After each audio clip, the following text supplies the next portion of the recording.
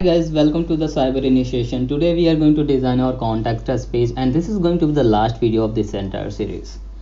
And now we are about to finish. So let me tell you one of the most important thing.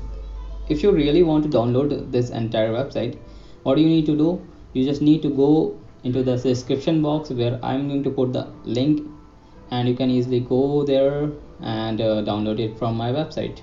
I'm also going to put all of these things into the GitHub. So if you have any design suggestions or anything like that, you can give me a pull request, and if I will find all of those, any of the designs attractive, then definitely I'm going to merge it. So yeah, that's what exactly I want to share. So let me copy all of these code, and I copied entire banner from the index.html, as well as I also copied this particular thing where we are having this contact us page. Let me show you. So this is the contact us page, and I copied entire map section as well as this contact us form section. But what I need to do, I need to copy the banner section, not the home page. So let me remove all of these things. So let me remove this code and modify it according to our need. Select it and paste it right here.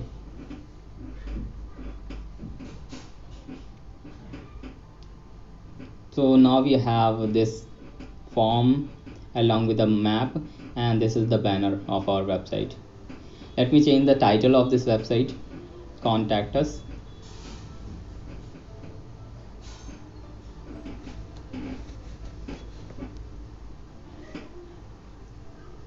After that, let me copy it, cut it, and paste it after this form. Okay, so our map is under the form. Now we need to figure out that how we can have control over this thing, over this form, because the only thing that I'm going to target is our form. The only changes that I want to change is form.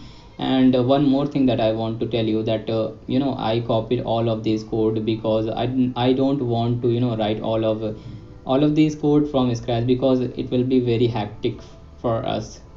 And if you watched my previous video, you can easily understand that how we actually design this entire form. And I'm going to come up with a Hindi version of this entire thing, so you can easily watch all of those things as well. So I also have a Hindi channel for the development. So basically now I'm looking for the code of this contact us form. So this is the entire code, and what changes I have done in here, basically I added some classes inside our column and the main class inside our contact us section. So let's say contact us page, and what we need to do, we need to copy the code. So this is the code that I already added,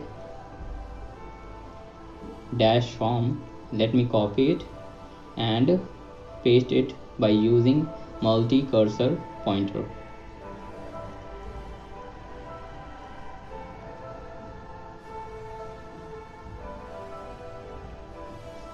And we are going to cover from the next video, like from the next series, I'm going to start all of these things by using SAS.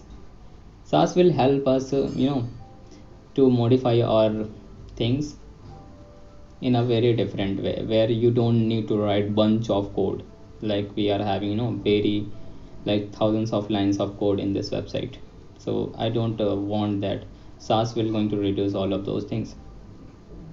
So now we have our background changed, and I can also go and to make some other changes. So let me add this margin from the bottom and from the top. Let's say 150 pixel for this as well. Yeah, that's it. And we can also target the icon of this page. So this is the icon.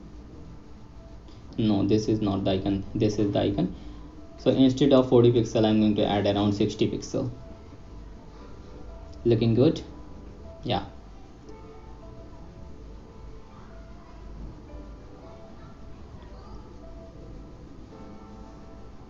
Let me go and target this input.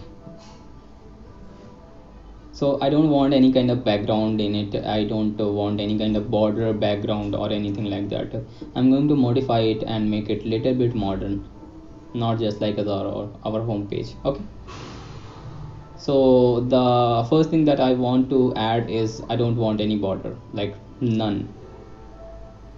So border must be none. And after that I just want to remove the background of this entire thing. So background color must be transparent.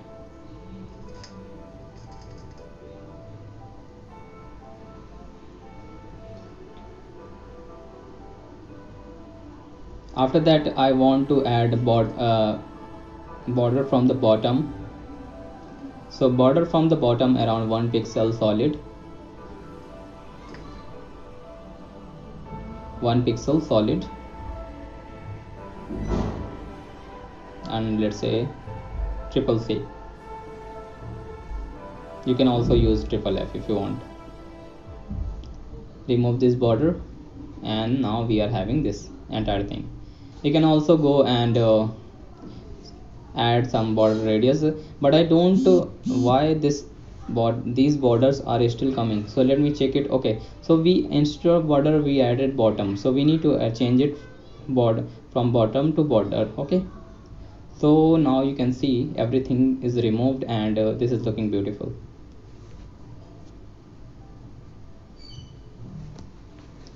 So let's say border radius, I don't want any border, and I want a little bit border radius from the bottom. So now we are having it in this way. What else we can do? We can say, let's say if someone will visit on it, what will going to happen? Basically I can easily change the color of the background, but I'm going to target the border. Okay, so let's say if you are visiting on the input, if you are trying to type on the input, then it will going to change the color of this border bottom. Drag it right here and change the color of it.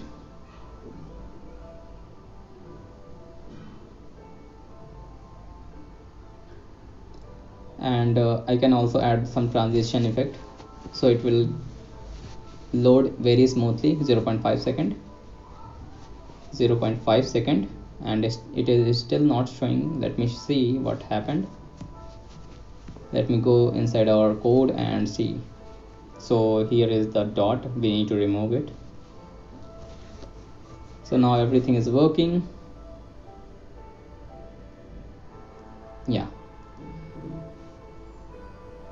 I always see that my information always come whenever I will try to type anything, like, and these information that are here are not mine. These are from, like, my friend came over here and he filled this form, and I don't know, like, I need to remove all of these things because this is so intimidating.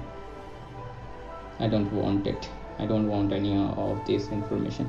So let's come back to the point. So now we need to remove the intensity of this linear gradient. Okay, so this is like totally black, and we can come and add some transparent background. Let's say transparency into the linear gradient. Let me add a color, let's say little bit red, and let me see. Yeah, little looking good, but it is still ugly. So let me remove this transparency, little bit darker, and I think now it is looking good.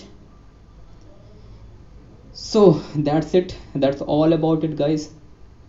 That's how easily you can achieve all of these things, and this was beautiful.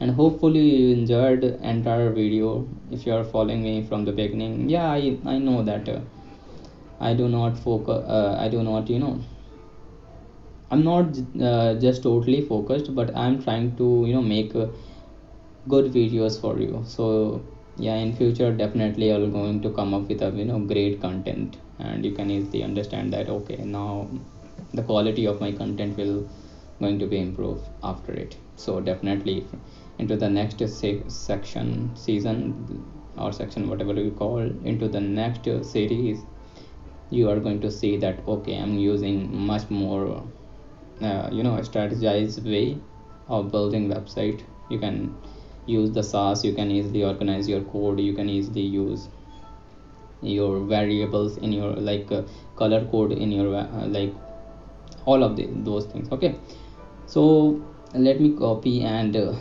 add these unordered list right here. So I'm adding it. So yeah, that's what exactly I'm telling, that we are going to use SAS from the next video, and that will going to be help us in order to reduce the size of the code.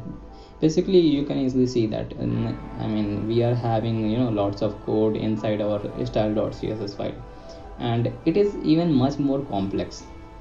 Let's say if you're writing entire css in just one single file, then you can easily understand that how it is not even organized, how even I also don't understand that what kind of classes that we already using here. And yeah, basically we need to come up with a very organized way. So this was only for the beginners, and this were only for for the beginner level.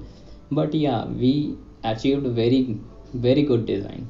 Like you can easily see that these designs are like looking very good and looking perfect. And there is no problem in it.